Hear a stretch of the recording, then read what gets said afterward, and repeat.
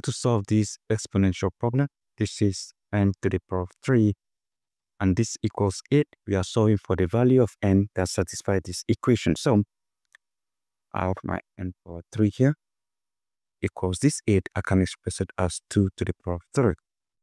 Remember, 2 to the power of 3 is 8. That is 2 times 2 times 2. So what I do next is to move this over here. I have n power 3.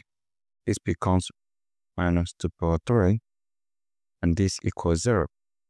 So let's expand this using this identity. If you have a power 3 minus b power 3, this equals a minus b times a squared plus ab plus b power 2. And our a is n, while p is 2. So applying that here, we have n minus 2 times n squared plus n times 2 plus 2 power 2, and this equals 0. From here, we have n minus 2 times n squared plus 2n plus 4. This equals 0. Let's equate each of these to 0. We have n minus 2 equals 0. We have n squared plus 2n plus 4 equals 0. Now to solve each of these equations here, this is a linear equation, while this is a quadratic equation. So let's solve this linear equation. I simply have n equals 2 here, moving this over here. This is my n1. This is the first solution. Now solving for the other values of n, we need to solve this quadratic equation. And let's solve this using the formula method. I have n equals negative b plus or minus square root of a squared minus 4 times ac divided by 2 times a. Now, from here, there's what we call coefficient, and the coefficient of n squared here is 1. That is my a. The coefficient of n here is 2. That is my b. And this is c. That's my constant there. So what I can do is to insert these values for a, b, and c. I have negative b, negative 2 plus or minus square root of b squared 2 power 2 minus 4 times a, that is 1 times c, that is 4 divided by 2 times 1. From here, I have n equals negative 2 plus or minus square root of, this is 4 minus, this is 16 divided by 2.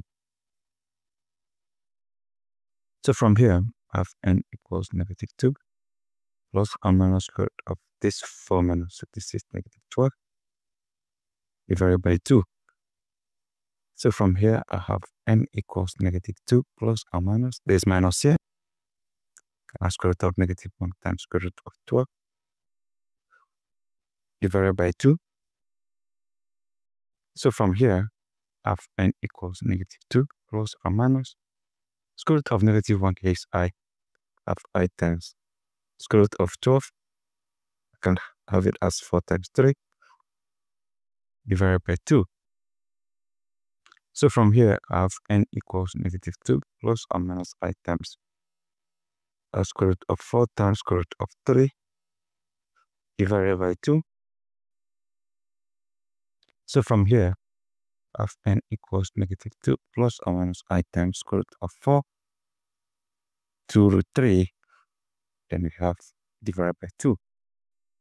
2 eliminates 2 eliminates 2.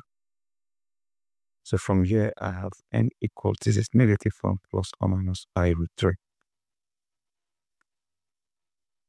I have two complex values for n. I have n equals negative 1 plus I root 3. That is my n2. And I have n3 equals negative 1 minus I root 3. So we have two complex values for n and one real value for n, which is 2 here. We can check if you want to. Have n power 3 equals 8 and my n equals 2. Meaning if you have 2 power 3, this equals 8 and 2 power 3. This is 2 times 2 times 2 equals 8. This is 4, this is 8, and this equals 8. That has satisfied the equation, guys. So this is it. This is how you solve it. 2 complex solutions and 1 real solution, making it 3 solutions because we have power 3 here. That is it. Thank you and goodbye.